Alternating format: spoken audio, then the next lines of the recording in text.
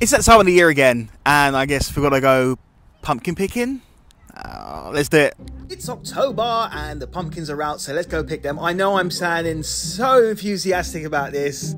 First things first, you're going to want something to carry the pumpkins in. So they do wheelbarrows here, or you could be strong like Ox and carry them yourself. If you do come, you're going to need gloves, and you will need like some boots because it is a field and you will get mud everywhere. So bring a change of shoes and bring some gloves. As you go in, you will see like a photo display area, and they have a pile of pumpkins. You can pick some of these if you want, but the field, that's where you want to go, is get into the field, look at them. They're just wild pumpkins, and you can just go look at them and pick which ones you want to pick.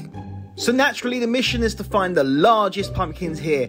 We're going to buy by the barrow, which is like £37 or so, and I guess we're going to fill it up. So I'm looking for something nice. I mean, look at them. They're just like, it's like nature. I don't know, fields, isn't it? This has slowly become a yearly thing I've done. I did this last year as well. And I think I got like, how many pumpkins? Like 44 pumpkins last time. But this year, decided to go for really big ones because carving 40 pumpkins is difficult. So, but look at them. Look at that. That's just like such a classic pumpkin. I'm just so shocked with nature, you know? Let me know if there's something you would do yourself and if you find it exciting. I know I do. So we're going to try and find some interesting coloured ones, because obviously there's orange, but there's also like white pumpkins, and you get green ones too, and they get really small ones. So we're going to go and find a few different choices. This farm is called Stanhill Farm, and I'll leave a link to it in the description. Been here a couple of times, and I quite enjoy it. It's a very large like field. It's a couple of different fields, not just one. And they also do like corn. They do strawberries. They do marrows, cucumbers. They do like a different kind of pick your own kind of varieties depending on the year.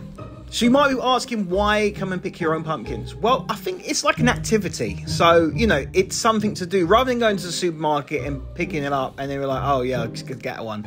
You can come here and have a look. You don't have to rush. You don't have to be like, I'm going to, you know, get in, get one and get out. You can take your time. Obviously, they're not all going to be clean. They are like wild nature. Now, pumpkin picking is one of them things where there isn't much to do besides pick pumpkins. So if you're looking for excitement and maybe some games, pumpkin picking probably isn't the best. However, if you want pumpkins, it's a perfect place to come. And they don't just have one type, they have multiple types. Green ones, red ones, white ones, and we're going to find some there.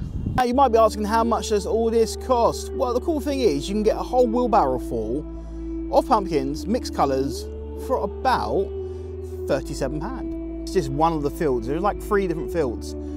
And you can choose the best ones if you wish to, or you can choose the worst looking ones. That is completely up to you. First pumpkin in, it's a green watermelon looking one, but it's not a watermelon. Wow, that's tiny. I love it. I want it. In fact, I'm getting it. Look at it. Yes. Gosh, this is huge. That's massive. And this is the haul. We haven't gone for loads and loads, but just gone for a few colours there. That's that really big one that I struggled to lift. Thank you very much for watching this video of pumpkin picking. I guess I might make another one for carving them. I don't know yet. I haven't decided. And of course, if you like this video, give it a thumbs up. Subscribe if you want to, and I'll catch you on the next one. Goodbye.